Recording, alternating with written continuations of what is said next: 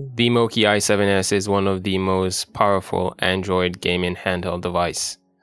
This device also doubles as a smartphone, however this was designed around gaming first. Now the Moqi i7s was a 6-inch Android gaming handheld with a Snapdragon 710 SoC, 6GB of RAM, and 64GB of internal storage. This device also had a 6000 mAh battery, and it had Android 8.1 as its operating system.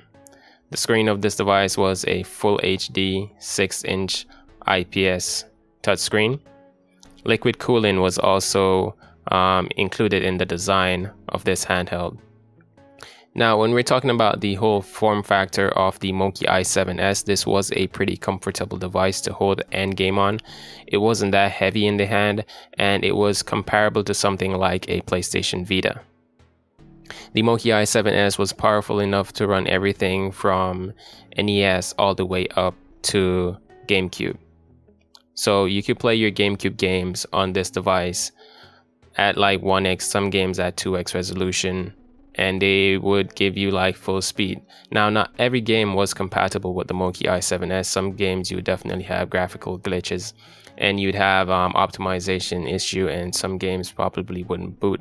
But for most of the GameCube library, you could have played on the Moqi i7s. With that 6000 mAh battery that was included in this device, you could game on this for like anywhere from 6 to like 7.5 hours non-stop. So the battery life was pretty good, and what I like about the battery on this device is that it was interchangeable.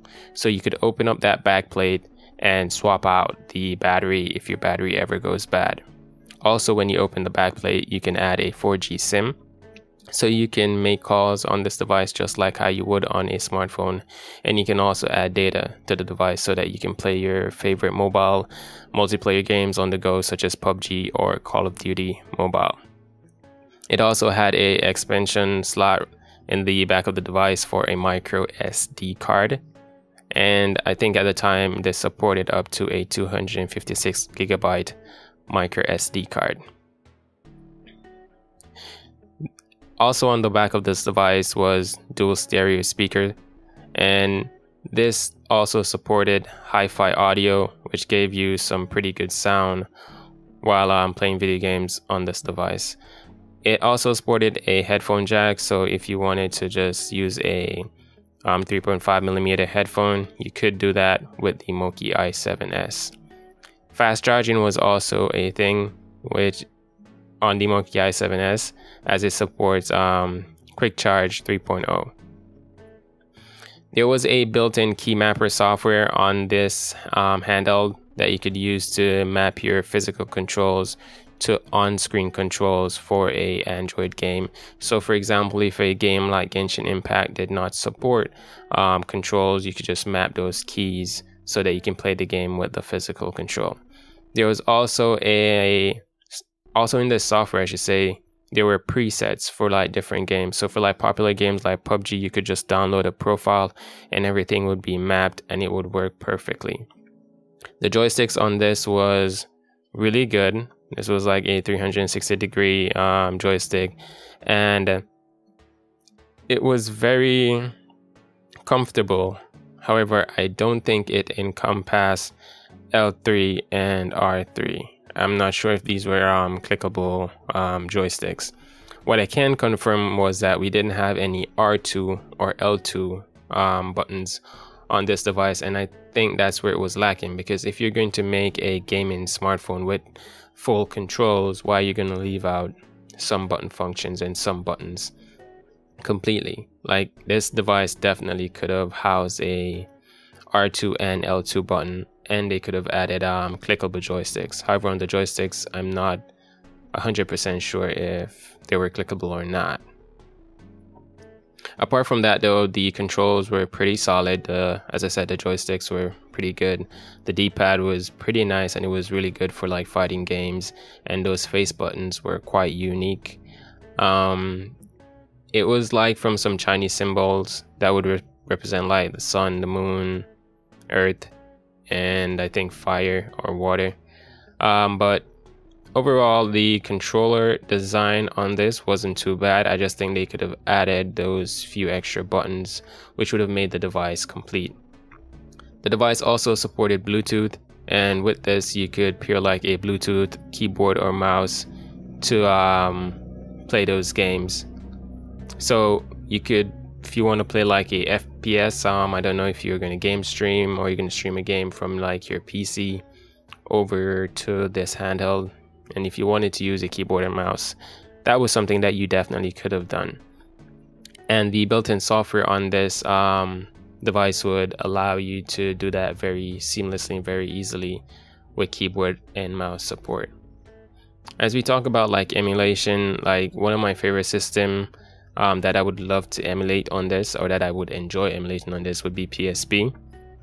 I think this device is perfect for PSP emulation, with it being able to play probably around the full library of PSP games, because even games like God of War Chains of Olympus would play pretty good on this. You could play it at a 2x resolution on the Snapdragon 710 SoC that was in this device. So it was very good for PlayStation Portable, and also for GameCube, like most games you could play. So this was like one of the best handhelds that you could have picked up. The only drawback to this handheld, well, not the only, but one of the biggest drawback to this handheld was the price. Now this was selling for about $399 at the time of release, so most people would have gone with a Nintendo Switch instead of this device, because you get like better games and you get like full controller support with clickable R3 and L3, and you get that R2 and L2 buttons, and also you get some high quality games from Nintendo, and you'd get current generation games. So most people would pick up like a Nintendo Switch or a Nintendo Switch Lite over this device. This was being sold for the same price of a PlayStation 4 Pro at the time, which was $400. So it was a hard sell. I think if the price was a bit lower, then yeah, this device could have sold a lot better and we may have seen a successor.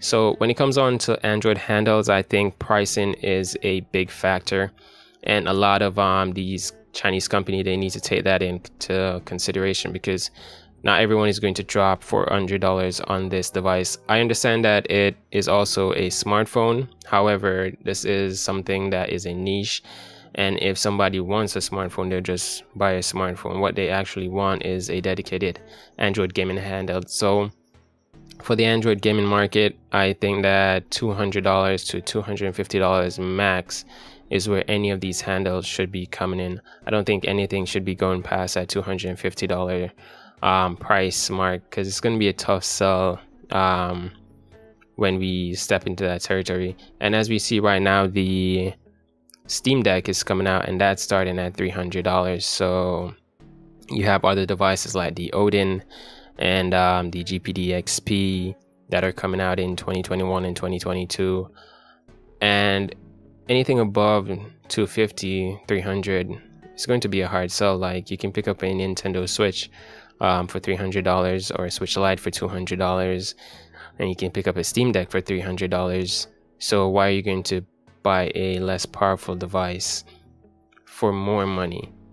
So I know there's a big demand for Android devices, because a lot of people love Android devices. So I just think once they price these devices correctly, then we would have a successful Android market for Android gaming handhelds.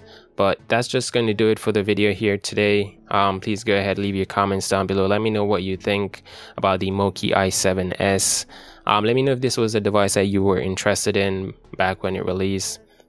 And please drop your comments down below. Like the video if you liked it. Share it with a friend who likes tech. And until then, guys, I'll catch you in the next one. Peace.